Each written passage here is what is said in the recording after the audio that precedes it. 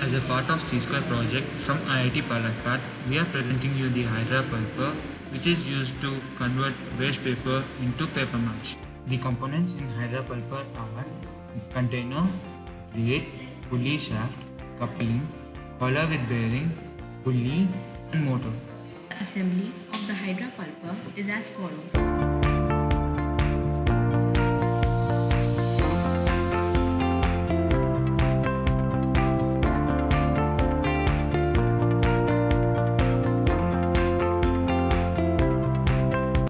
Pulleys are used for power transmission.